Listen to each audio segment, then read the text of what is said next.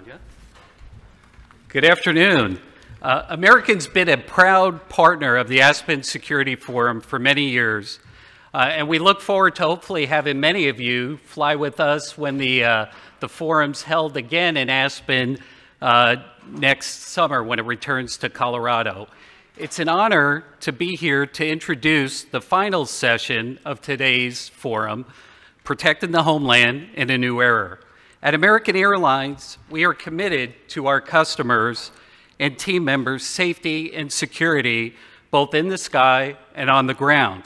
And we work closely with a host of government leaders to do just that, including one of the esteemed gentlemen you're about to hear from, Secretary Mayorkas from the Department of Homeland Security.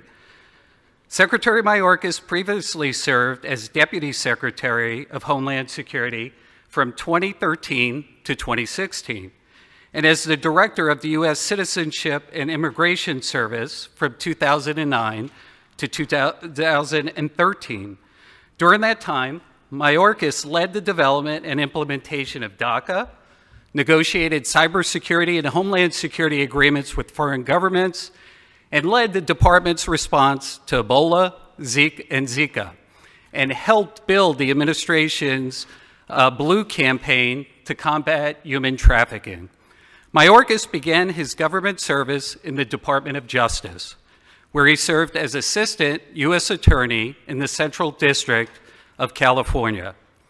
There's one thing I wanted to highlight today. I wanted to take a moment to commend the efforts of Secretary Mayorkas and his team at DHS during the recent humanitarian airlift evacuation of U.S. citizens and refugees from Afghanistan. American Airlines was immensely proud to have a hand in bringing evacuees from Afghanistan to safety and security here in the United States. It was a Herculean effort by all involved, and I know from talking to a number of our team members that the experience carried a great deal of meaning to each of them. I want to thank Secretary Mayorkas for your tireless dedication to that cause and for the collaborative spirit that you displayed as we work to operate each and every mission successfully. Now, to guide today's discussion, I'd like to introduce our moderator, David Sanger. David is a White House and national security correspondent, as well as a senior writer for the New York Times. In David's 38-year career of reporting for the Times, he's been on 3 Pulitzer Prize-winning teams, most recently in 2017 for international reporting. David, the floor is yours.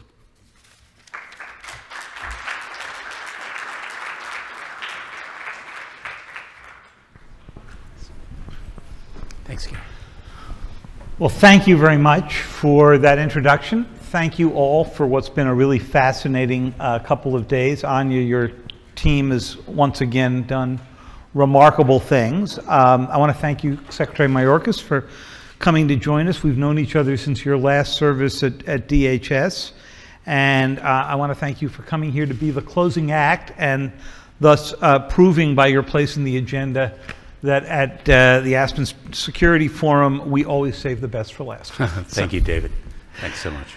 So DHS is a vast place, a lot more vast than I think we first imagined when the law was created, was passed. It created the department out of the wreckage of the post 9/11 era. And I think if at that time we thought that we would all be spending so much time discussing border issues, the political hot button, of course, is your job, I think we all would have been shocked. And I don't think that we could have even imagined the complexity of the problems of running CISA, the Cybersecurity and Infrastructure Security Agency, now led by Jen Easterly. So my plan for today is to ask you a bit about the border, since that's always first on people's minds, talk a bit about cyber and the lessons we've learned this year. It's an issue I spend a lot of time on. Talk a little bit about domestic extremism and hear a little bit about the DHS workforce, and then we're hoping to open this up to some questions from everybody. But let me start here. You're, of course, famously from an immigrant family.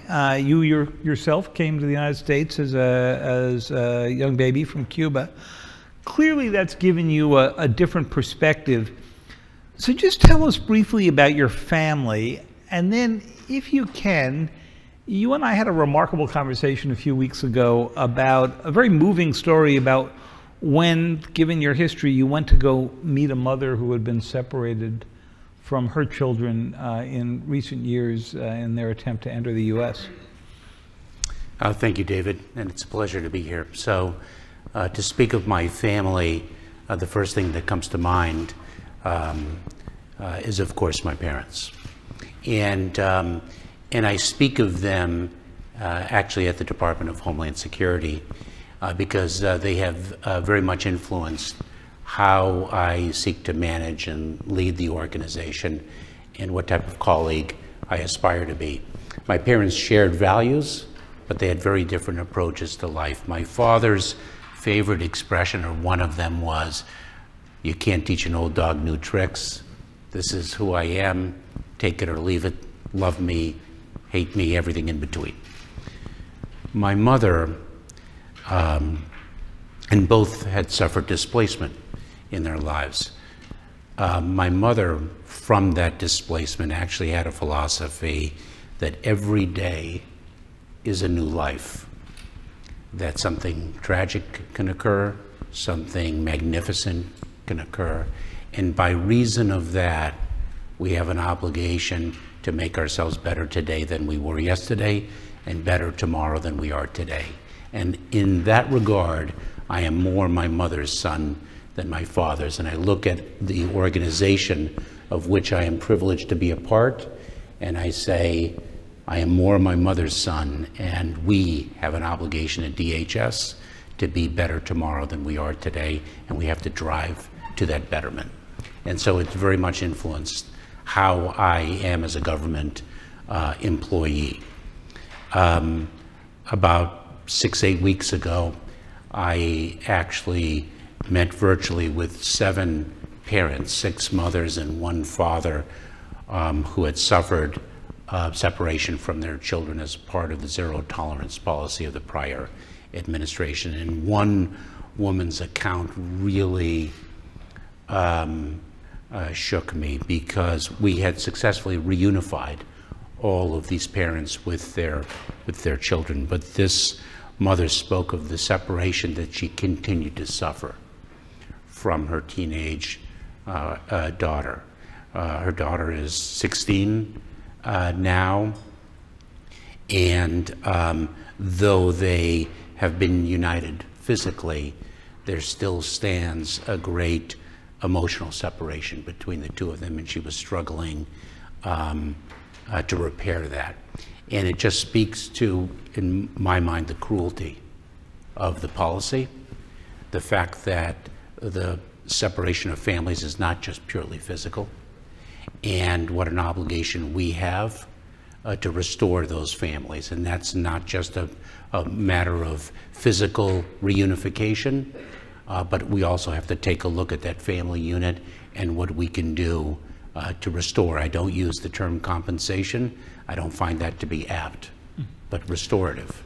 Well, I'm glad you mentioned that, because the phrase compensation did come up at the White House yesterday. I was in my White House role for the Times. I was over with a group of reporters who saw the president mid-afternoon, and a Fox News reporter asked him about reports of possible payments, compensatory payments, up to $450,000 has been the report for separated parents. I got the impression the president had not heard about these reports before, but he said that's not going to happen, even though, of course, he's the one who had said during the campaign that the separation of these families was shameful and intolerable and not who we are. So how should the government navigate this? I understand that compensation is not DHS's role, but still. So there are two different efforts, and the president has adhered with orthodoxy to the words of the past in terms of it's shameful and it's not who we are. The figures of compensation that is being handled by the Department of Justice is in the context of Federal Tort Claims Act cases, as distinct from the Family Reunification Task Force that we in the Department of Homeland Security operate, and bringing those families together. There are other things you could do, though, for these families. Can you imagine a situation where a migrant family separated by the zero-tolerance policy under the Trump administration might receive a pathway to citizenship for the harm inflicted?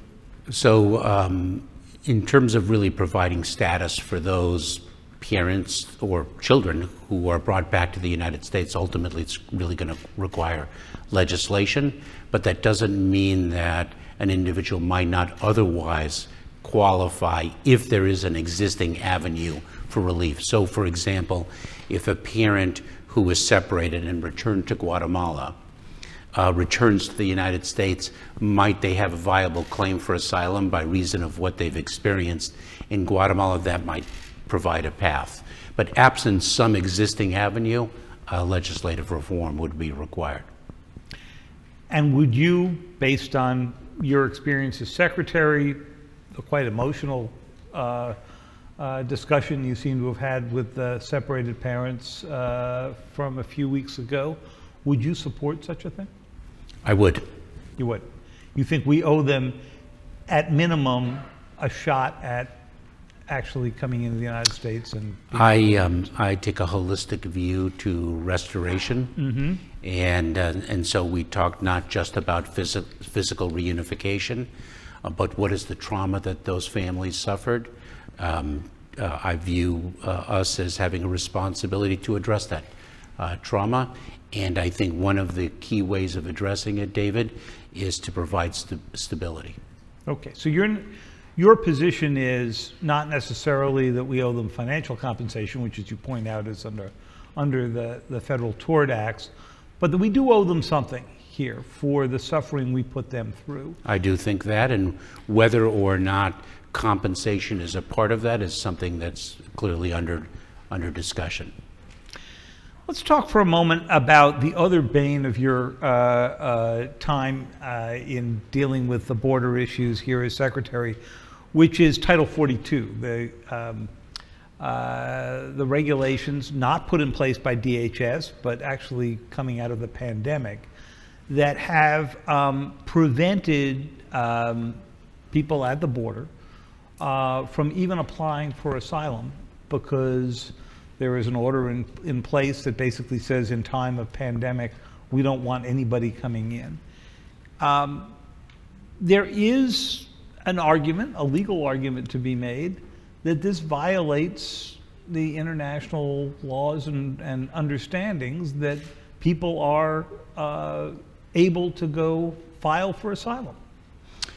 So those legal arguments are actually being made. You know, our use of Title 42 is being litigated. Let me say, with respect to family reunification, I consider it a privilege to be a part of that effort. So let me, if I can, take a minute to explain Title 42. Because Title 42 is not a matter of immigration policy, it's a matter of public health. And actually that Title 42 of the United States Code is an authority that rests with the Centers for Disease Control. Let me explain why it is so vigorously opposed from an immigration policy perspective. Because our asylum laws provide that if an individual has a fear of persecution by reason of their membership in a particular social group, by reason of their group could be sexual orientation, they could be a particular a tribe in a particular country, that if they have a well-founded fear of persecution, they qualify for asylum under our laws. And the initial threshold to make an asylum claim is to make a claim of credible fear of persecution by reason of one's membership in a social group. Under Title 42, one doesn't get to make that claim. And that credible fear standard is purposefully low as an initial threshold. So we as a country that takes pride in being a country of refuge do not exclude someone who might in fact have a viable claim. We would rather be inclusive rather than exclusive of somebody who has suffered persecution. So it's a deliberately low threshold. Under Title 42, one doesn't even get to make a claim of credible fear. One is expelled. And that is why, as a matter of immigration policy, it is so vigorously opposed, and quite frankly, why we do not embrace it as a matter of immigration policy.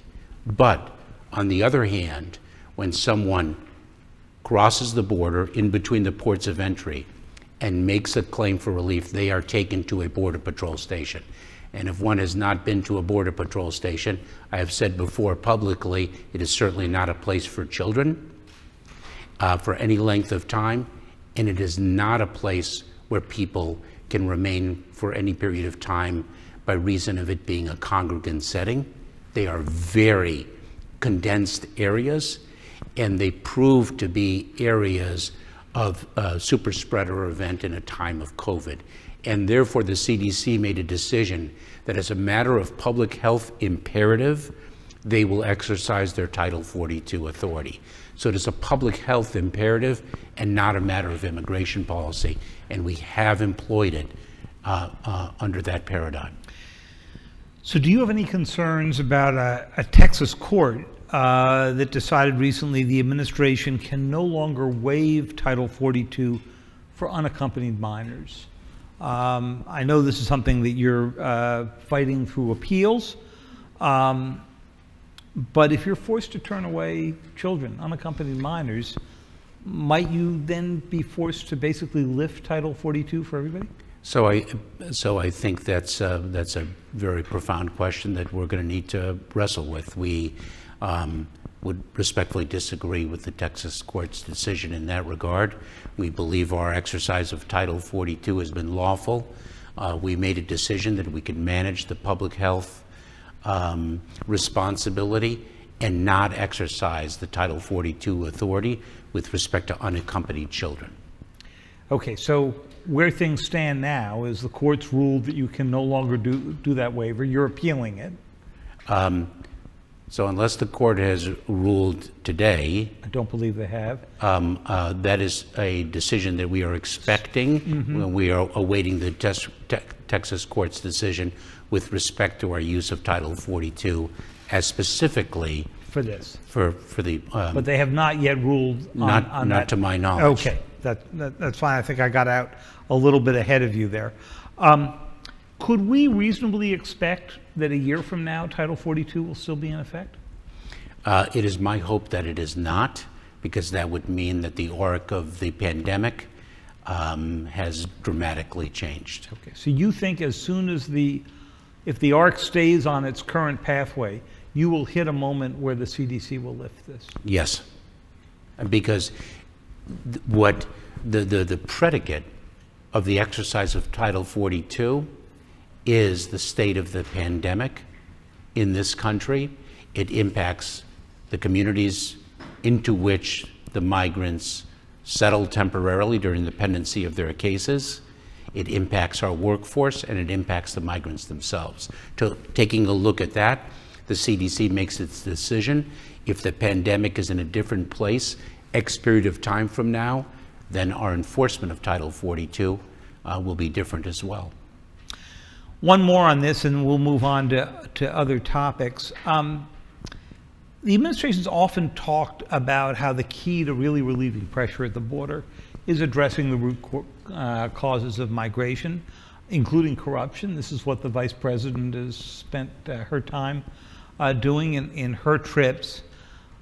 Almost as soon as she left Guatemala, the Guatemalan president, according to many reports we've had, has continued to intimidate the anti-corruption offices there.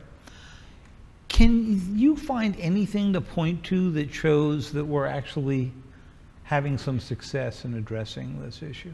Sure. So it is not an approach of only addressing the root causes. It's a multi-pronged approach. Fundamentally, and for the long term, one has to address the root causes. the economic desperation, the level of violence, the level of corruption. And there is a way of addressing root causes that navigates through the corruption that does indeed exist in certain countries. Then there is the component of building safe, orderly, and humane pathways, a migrant resource center in Guatemala that not only safely resettles Guatemalans who've been returned, but also screens them to see whether they might be entitled to relief in the United States or elsewhere in the region. That Migrant Resource Center is a model that needs to be replicated, and we are certainly working on that. The Central American Minors Program, where minors can apply for relief in country and be brought safely to the United States. And then there's rebuilding our asylum system here in the United States, as well as hopefully legislative reform, which regrettably seems quite elusive. You've recently issued a new memo to repeal the migrant protection protocols from the last administration. That's the Remain in Mexico policy. The courts have ordered the administration to continue to implement this policy. Is the administration in any discussions with Mexico on how you might implement this? We most certainly are. We have been, and we anticipate, or we hope, I should say, to conclude those negotiations in the coming days. It is our plan to implement Remain in Mexico because we are required to under court order as soon as possible. Well, of course, you'll remember that the concern during the Trump years was that migrants who remained there were subject to kidnappings, to rape, to assault. What would be different this time? So we have been working with Mexico. One of the elements of our discussions has been actually the safety and security of the individuals who are remaining in Mexico during the pendency of their proceedings here in the United States. So we're very focused working with international organizations, the government of Mexico, non-governmental organizations on addressing the needs of the migrants during the pendency of the proceedings. And you think you can come up with something that actually will provide that protection? I think that we can. I think that we must. We must also provide for better access to counsel during that time, as well as reform to the asylum proceedings so that they are not 6 years in duration. And we have a number of efforts in that regard as well. Immigration courts dedicated to the asylum claims, as well as a new asylum rule that we hope to roll out before the close of the calendar year. Well, let me turn you, as promised, to cyber, because if the border is insoluble, aren't you glad you've also got under your purview something as easy to deal with as the range of cyber threats to the U.S.? We already heard from General Nakasone yesterday. He was kind enough to come, and so he talked a bit about the efforts at the National Security Agency and Cyber Command. But let me start you with two things that have happened just in the past 24 hours. You issued some new regulations yesterday that required government agencies, with the exception of, I think, DOD and some of the intelligence agencies, right? Yeah. Who are not under your purview, to take a series of steps to seal up their systems against known vulnerabilities. I looked at the list. These are not vulnerabilities that are exactly new. How was it that you ended up inheriting a federal government that wasn't looking at these vulnerabilities 3, 4, 5 years ago, maybe even pre-Trump time? So I think there is, and you know this so well, David, a compelling need with urgency for the federal government to enhance its cybersecurity. I think that's true, of course, not just the federal government, but we have to lead by example. And of course, by reason of the sensitivities of our possessions, we have a special obligation to enhance our cybersecurity. Are we ahead of the curve? We most certainly are not. And therefore, the binding operational directive that comes from the Department of Homeland Security, CISA, that drives that cyber hygiene, it is binding, and we have tremendous support across the interagency and are very grateful, quite frankly, for the White House's leadership under Ann Neuberger and Chris Inglis in this regard. But you would agree these are holes that should have been addressed years ago? I think that we are not where we need to be, and we better get there fast. So the other thing that happened just a few hours before we took the stage here is that the State Department issued a reward for $10 million for any leaders, the names and locations of leaders of the dark side ransomware group. This is a group believed to be based in Russia that was responsible for the Colonial Pipeline ransomware, among others. Basically, it was treating them like organized crime leaders. Tell us how this fits into your overall strategy. General Nakasone referred yesterday to the efforts that he, the FBI, and others have been making to try to disrupt these groups. But give us sort of a holistic view of what you're doing to make their lives miserable. So if you want a holistic view, there's the disruption. There's the response framework from an accountability perspective, right? Identifying who it is. Identifying who it is, attribution, a consequence regime with respect to nation-state actors. There's the indictment and the effort to apprehend, and there was a successful apprehension recently and an arraignment.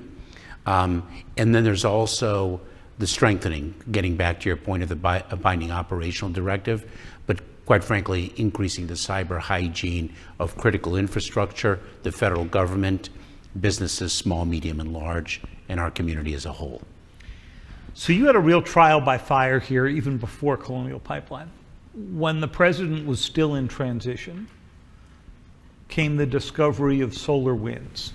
Probably the most sophisticated hack I have ever seen. This got into the update functionality of network management software that was used by federal agencies, most of the Fortune 500.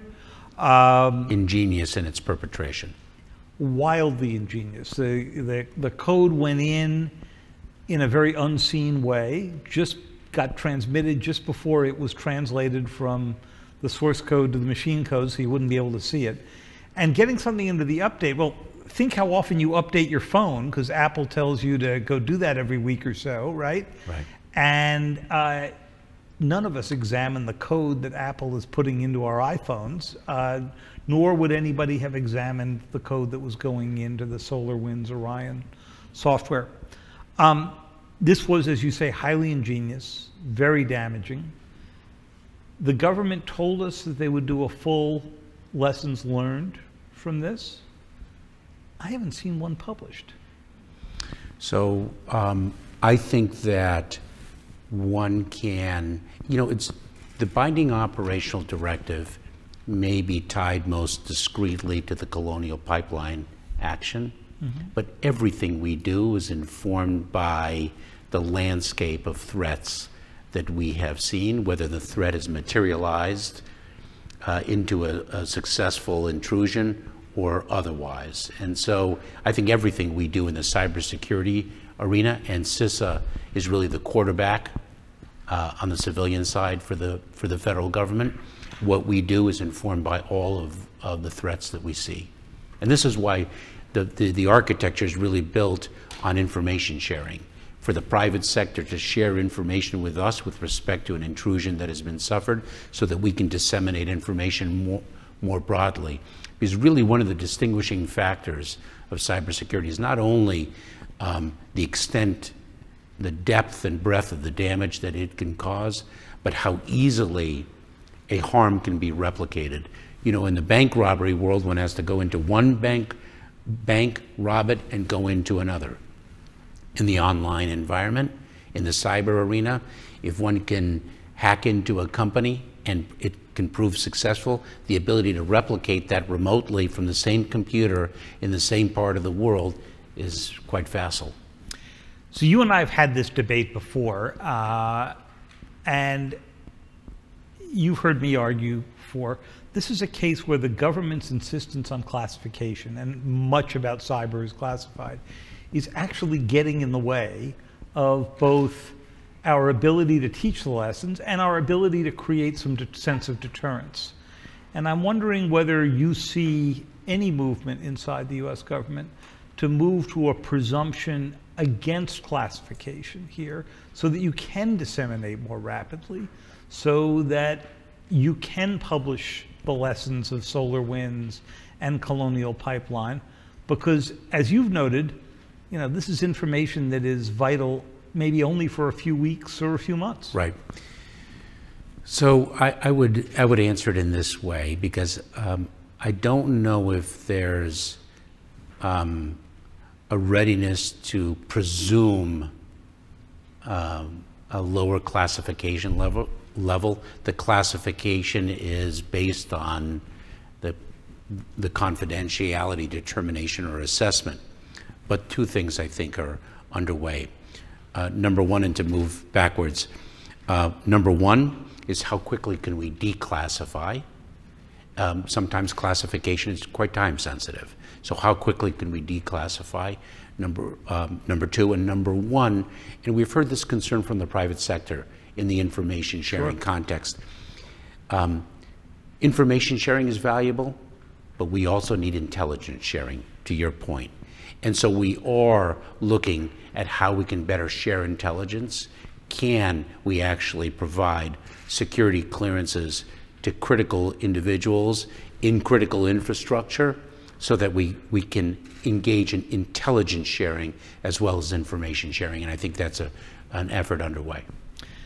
General Nakasone made the argument yesterday that there was actually a significant success in his mind in the Solar Winds case, because it was picked up, of course, by Mandiant, he's publicly credited for this.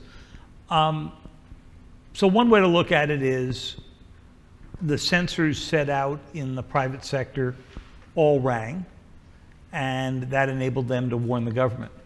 The other way to look at it is, if our efforts, called persistent engagement and so forth, were really working to push this forward into the countries where the attacks emanate, we might have seen this before the attack was launched. Take us a little bit into the inside discussion of how you deal with that. So I will defer to General Nakasone's expertise, which is far greater than mine, in terms of chalking this up as a success as opposed to otherwise. I will say this: tomorrow there's going to be a cyber attack that's going to teach us new things, and that's going to prove whatever defenses we have built that are advanced over that which we had to be inadequate. That's just the nature of the world. The dynamism of the landscape is extraordinary. The fact is, in an ongoing crime, there's going to always be debate whether, if one has discovered it while it's ongoing and not yet complete, is that a success, or should you have prevented it in the first instance? I just think the reality of this landscape is such that the level of sophistication is going to grow. We're going to learn new things, and interrupting in process is not as successful as prevention, but is more successful than not stopping the damage before all of it has occurred.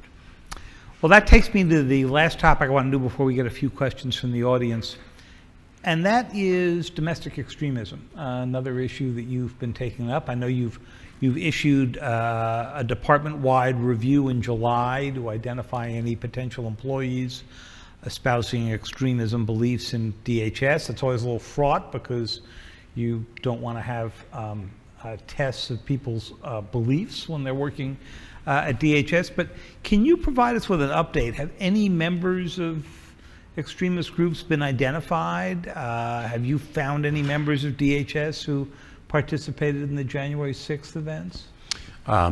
So that investigation is underway. I'm actually scheduled to receive the results in pretty short order now.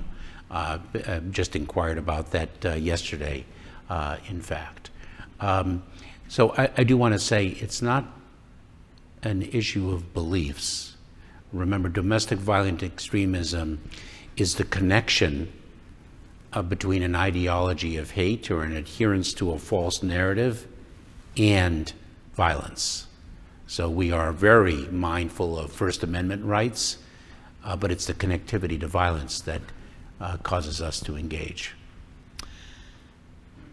Last year. As well as, if I may, and this is where it gets complicated, as well as when one expresses one's beliefs, what is one's responsibilities as a government servant, and does the expression of one's beliefs in any way impugn the integrity of one's service?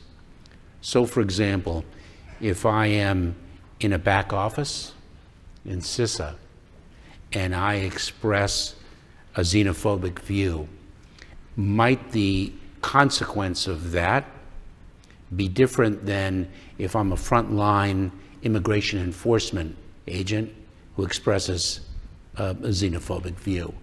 Does one impact more objectively the integrity of my work and the public confidence in my work than does another? And I think that is a matter of employment and standards, I think, is a very material question.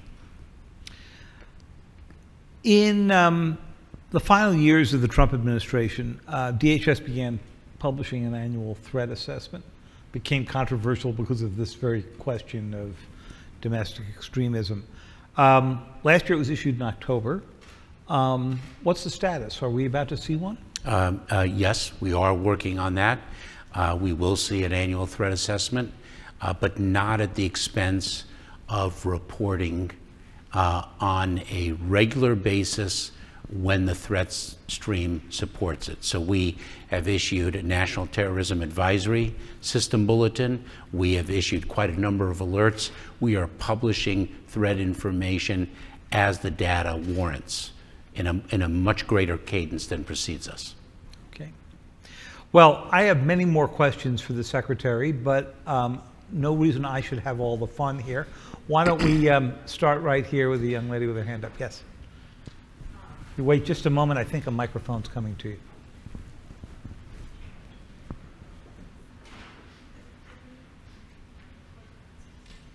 Thanks. Trudy Rubin from the Philadelphia Inquirer. Mr. Secretary, do we assume that criminal hackers operating out of Russia or the former Soviet space are actually run by, or at least with the knowledge of, the Kremlin? And if so, how do we deal with that? Does it make any sense to talk to President Putin about it, or is that a failing idea? Well, I don't think there's a presumption. I think it's a fact specific. It's a hack or threat specific analysis. President Biden has spoken quite clearly about this, that countries have an obligation to address cybercrime within their that is emanating from within their boundaries. He did, in fact, speak with Putin, and in fact, there's an experts group that has been established to address this. You know, the cybersecurity expert Dmitry Yaparovich, whom you know is really a thought leader in this area. You know, he said we don't necessarily have a cyber problem. What we have is a Russia, China, Iran problem. That the cybersecurity attacks that emanate from those countries that are indeed nation-state actions really have to be viewed in the context of the bilateral relationship and the broader geopolitical context. And I think that's a very compelling point. With her mask on, I had not recognized my friend Trudy, but let me follow up on her question. So that meeting in Geneva took place in mid-June. Have you seen significant results from that conversation that would suggest that Mr. Putin has suddenly decided that there really are ransomware groups operating on his territory and he's ready to turn them over? I know I've reported that just a few weeks ago we gave a fair bit of data to the Russians with names and addresses. I think that President Biden has put it very appropriately. Actions speak louder than words, and I think we're going to see what happens. Great. Question over here.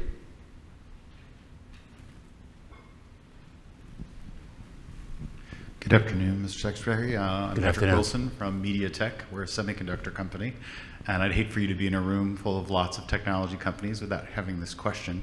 we're all focused right now on growing to deal with the incredible surge in demand for technology and connectivity.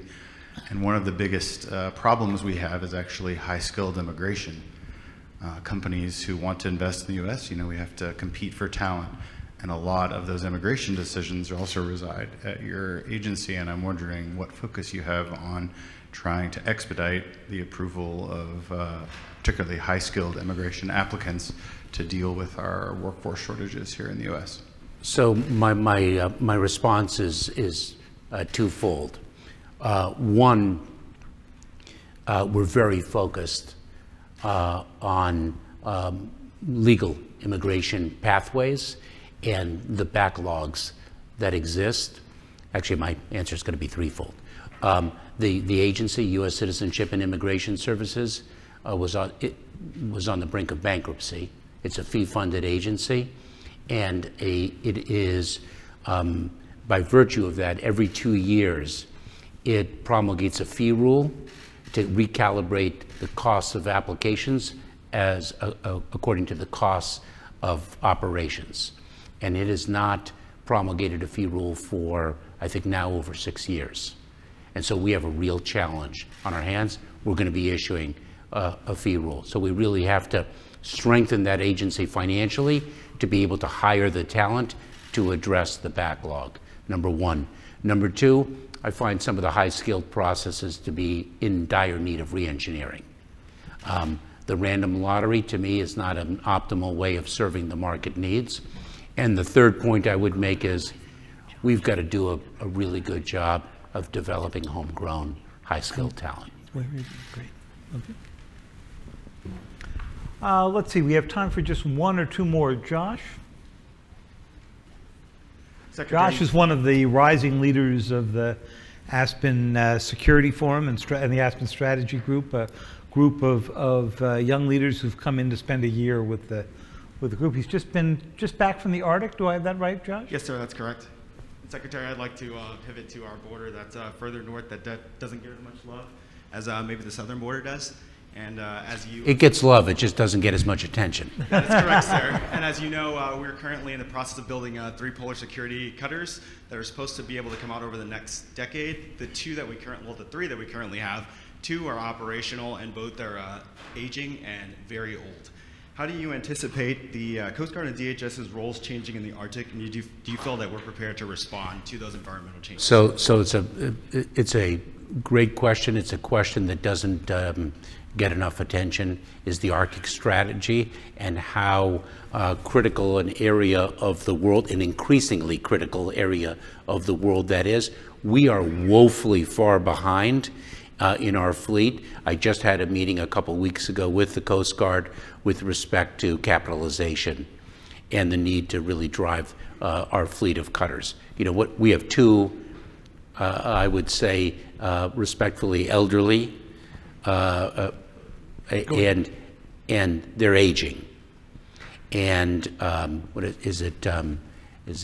Russia has 51? What is the number? Or is it China that has 51? China has 50. China has 2 and they're building a third. No, but we're outpaced and out-resourced in terms of our Arctic capacity, and we're playing catch-up. And we're working on budget requests for the out years to address that very need. Great. Well, we have many more topics to take up, but unfortunately we don't have more time to go do it. But I want to thank you, Mr. Secretary, for as long as I have known you. You have always been willing to sit and take questions, whether they are uncomfortable or not, and address them directly. And I can't thank you enough for coming and doing that once more with the Aspen Security Forum. Thanks so much. Thank you, David. Thank you all.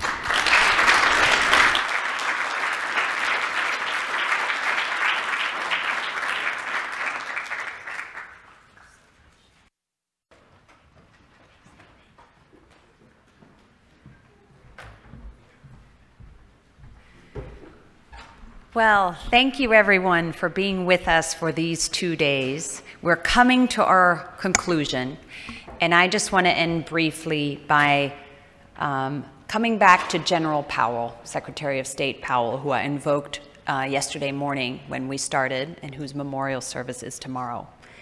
I have 3 favorite sayings of General Powell's. 1, the ties that bind us are stronger than the stresses that divide us. 2, perpetual optimism is a force multiplier.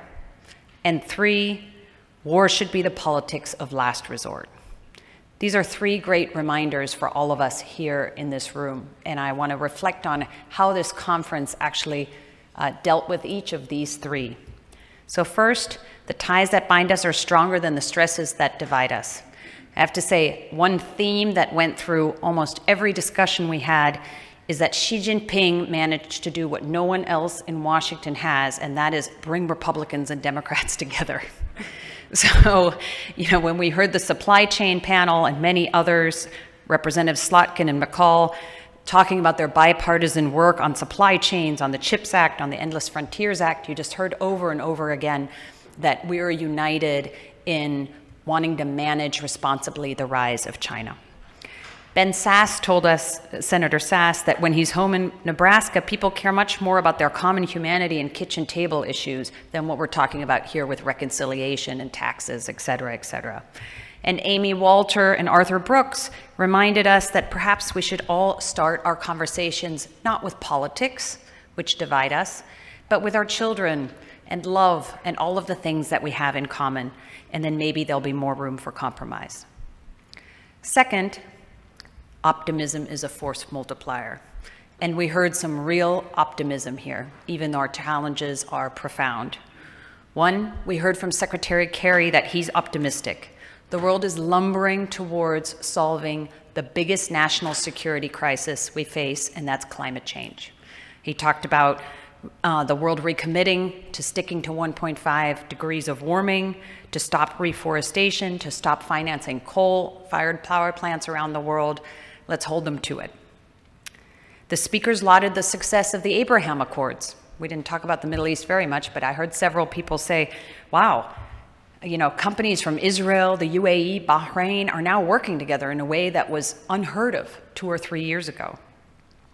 General Nakasone and Condi Rice, others commended the human capital that is there in our all-volunteer force. And Mike Brown from DIU and others reminded us that the United States is still the technology superpower, and that hundreds of private sector companies are standing by to help if we only make it easier on them to participate in our national security. It can sometimes feel like the US is in a defensive crouch, but we've been through worse. We've been to the Great Depression, we've been through World War II, we've been through the upheavals of the 60s and 70s. I think what you heard today is optimism that we can get through this as well. And third, the most important one, that war should be and is the politics of very last resort. Everyone you heard from in the past 2 days firmly believes that the United States prepares for conflict precisely so that it doesn't become necessary to put our women and men in harm's way. Dambisa Moyo and several other economists discussed all of the efforts being made to get the global economy and the trading system humming again that unites all of us and that can help prevent war. Many speakers emphasized that diplomacy should lead and always does, and the commander of Special Operations Forces reminded us that so much of what SOCOM and others in our military do is keep our embassies safe so our diplomats can operate, respond to earthquakes in Haiti, other natural disasters, things that promote peace. And Secretary of Navy Del Toro reminded us that signaling with and communicating with China is one of the most important things that we can be doing so that we don't inadvertently slip into a conflict that nobody wants. And finally, I want to end with Secretary Mayorkas' admonition from his mother that we should all strive to be better tomorrow than we are today. That's the business we're collectively in here at Aspen and with all of you. We're jointly creating a better, safer, more peaceful world. And it's a mission for all of us, not just the speakers that you heard from up here on stage. If you're in the US government, you're in the executive branch, in Congress, elsewhere, you're on the front lines of these issues. So I want to thank you for doing the hard work of our nation in ways that are often unsung. Our friends in the room who are journalists, please keep reporting on these issues of such importance with nuance and with understanding. It's very important that the American people understand what's at stake here.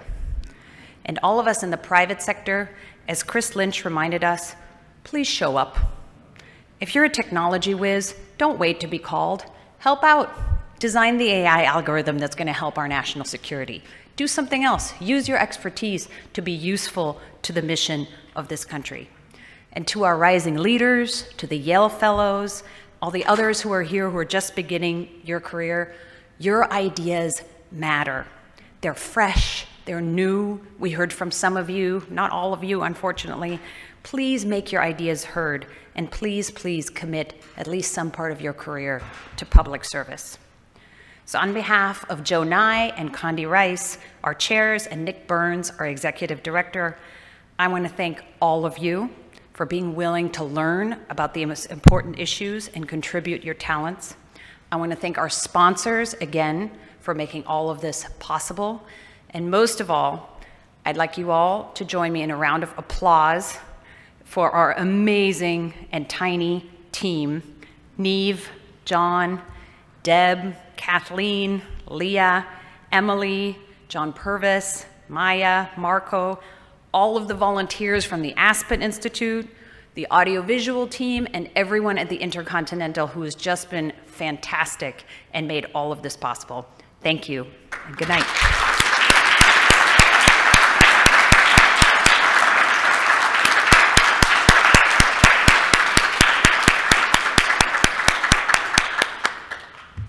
Thank you.